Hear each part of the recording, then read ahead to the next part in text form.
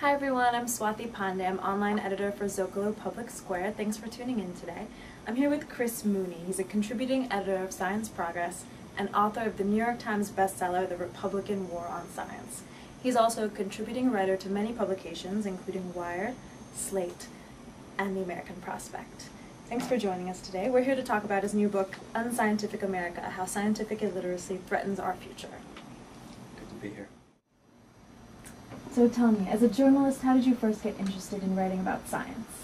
Well, I wanted to be a writer first. I'm a college English major, and that was what I wanted to do, but it turns out that I have science in the family. My grandfather was an evolutionary biologist who was very inspirational as a kid, the sort of dry, humorous scientist's way of life. None of it means anything, but isn't it funny? Sort of. It kind of rubbed off on me. So I kind of gravitated toward the material that way. So as I became a political reporter at the American Prospect magazine, I was then able to actually cover a lot of scientific topics in a political context, which was something that not a lot of people were doing. And tell me how you paired up with your co-author and sort of what the argument you seek to make and why it was good to work with a scientist. So it was excellent to work with a scientist. And, I was one of the earlier of the science bloggers. 2003 I started doing it, and now there's a ton of them, but I was early on. And so by about 2007 I was getting really tired of it. And I was going on a vacation. I was going to throw away my computer for a week, and so I needed someone to guest blog. And I knew Cheryl through an acquaintance, and she wanted to do it. I said, fine. I come back from the trip to Italy, and wow, she's totally popular. You know, like everybody likes her. So I'm like, you need to stay because I'm tired of blogging. And she got me back into it again. So we then collaborated on many other things because we're like every day writing on the same website, and so much happens. So we collaborated on an initiative called Science Debate 2008. Which we helped to co-found with some other people to try to get the presidential candidates to talk about science.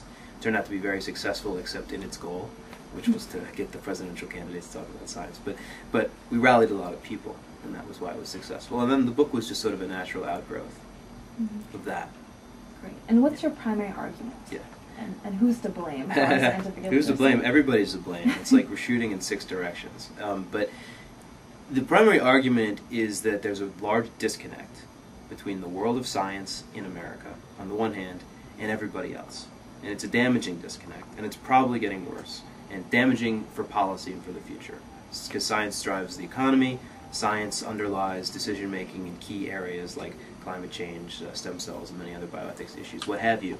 So if people aren't attuned to science, if politicians aren't attuned to it, if the society isn't attuned to it, then we run great risk. That's the argument. Who's to blame for the gap? Well, since it's a gap, and this is what some people like about the book and some people hate about the book, is that if there's a gap, then both sides are to blame. And that's the thing about it. You could say, those people over there need to come across the divide toward me. Or you could say, there's a divide, I should try to go towards those people over there. And both are true. So the scientists are partly to blame. They have their norms, their behaviors that actually keep them apart from people who aren't scientists. And then everybody else really ought to be more attuned because it matters. Because to be a good citizen, you have to know something about science today. Was there a point in time in American history where science was more popular, and why? Were scientists more public figures, or was it something else? Absolutely, there was. I think that not everybody even then probably knew all the facts, but we do know that science was at the center of the American agenda at a particular time, and that is the period following the Soviet launch of Sputnik, where we all were terrified that we were behind our greatest rival. And the period starting there and going through the great days of the space race up to probably 69 and landing on the moon and that kind of stuff, where America said, we're going to rally behind science, we're going to invest in it, we're going to bring it into government, we are going to create a lot of careers in research, we're going to reshape science education, all that. We did all that. And it was the national agenda of the moment. There's never been a period since where science was so prominent to what we're trying to achieve.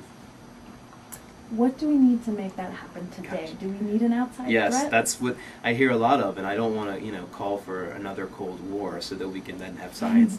Science lost its way after the Cold War. It lost its way for a lot of reasons, but it was so closely tied to the mission we'd adopted during the Cold War that when the Cold War ended, it was hard to justify a lot of research. So no, I think we need a new challenge.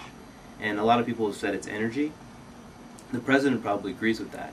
The problem is, I don't see us mobilizing in anything like the way, we haven't, been pushed, I guess, in the way that we were then.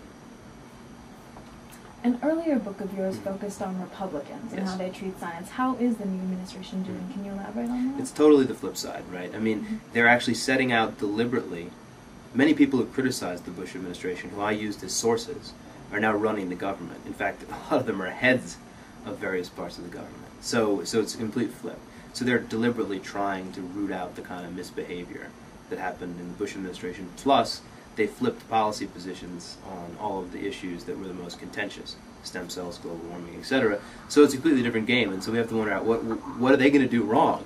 Because so far they're reversing everything that was done wrong. But inevitably there probably will be some controversies. Mr. Mooney, thank you so much for joining us today. Again, the book is Unscientific America: How Scientific Illiteracy Threatens Our Future.